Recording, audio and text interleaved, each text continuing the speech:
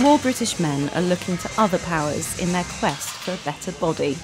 Sales of protein-based supplements have shot up 180% in the last 6 years. Market research company Euromonitor says men are driving the demand, and the industry is only going to grow. Muscle's a big business, so here, bare-chested models with washboard abs and rippling biceps point you towards the muscle shirts. So why the trend for bulking up, and could it become a dangerous obsession? Some psychologists warn about a condition called muscle dysmorphia, a kind of reverse anorexia. Danny Baldwinson is a personal trainer and competes as a bodybuilder. He thinks men are affected by their environment. We're at a stage now where you will always see like advertising, stuff on TV, where you've got guys who are in decent shape. Yeah, it's all self-image, and I guess in a way it's a competitive world out there between male, so I suppose everyone's trying to be the alpha male and look the best. Would you say that muscle dysmorphia, or bigorexia as it's been dubbed, is actually a real thing? Because there is a debate about that. I believe it's totally true, to be honest with you. I honestly do believe you never ever see yourself in a mirror, so you only see what you've come from. You don't actually see what you are now. So yeah, it does exist, and again, it's chasing perfection. And unfortunately, as long as we do this, I don't think anyone will ever be happy with the end results they get. The effects of chasing the unattainable is something this man knows all about. Living in Folkestone now, Spike was a Hollywood stuntman, model and bodybuilder before it all came to a sudden end. Well, I had just come back from the gym where I was training 6 hours a day and doing coke in between sets and injecting myself with steroids non-stop. Standing over the stove, all of a sudden it felt like somebody stabbed me with a knife like that through my heart. Spike was clinically dead twice. His aorta had split from his heart to the bottom of his leg. So no more modelling on Harleys, instead learning to walk. Doctors say steroids were the main cause.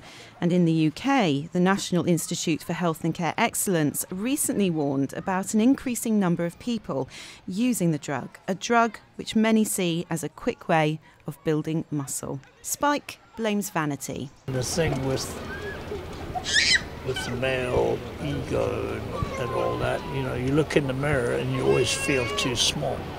Or you go to a bar and everybody else, and that guy next to you looks bigger. He's got bigger arms, he's got a bigger chest, bigger traps, bigger shoulders.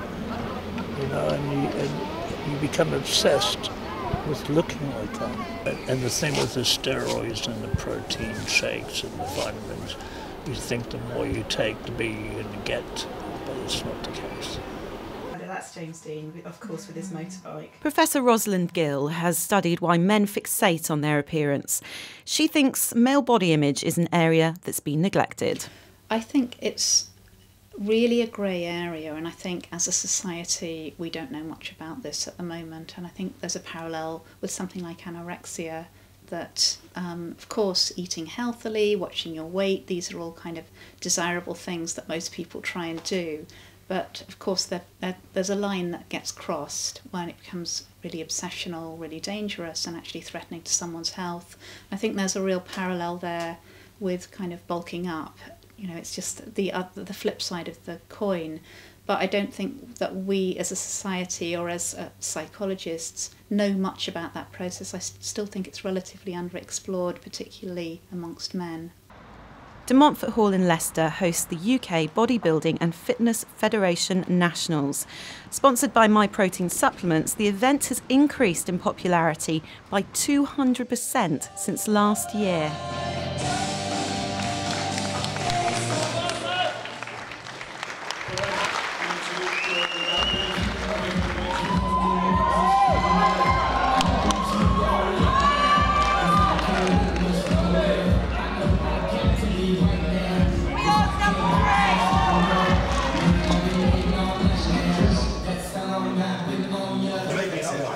Jordan, in the blue, came third in the under 23-year-olds class.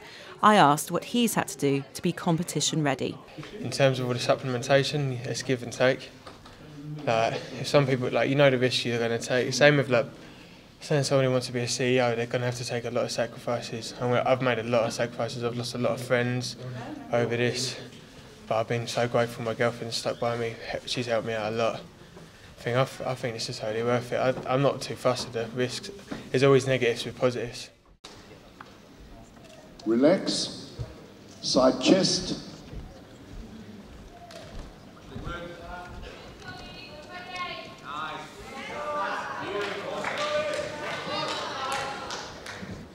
And face the rear. Now, the NHS says strength training is an important part of a healthy lifestyle. Vice President of the UK BFF agrees. He believes bodybuilding is vital.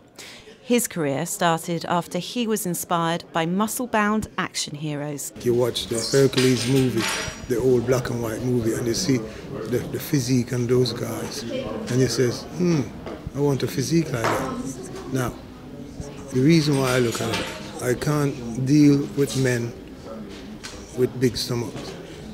To me, when a woman is pregnant, she have a big stomach and then she back to normal. Why does a man want to carry around a big stomach? What purpose does it serve? It's not just men who are pushing for more muscular physiques. Sugar said the number of female participants trebled in the last year. Even the next generation is starting to feel the pressure.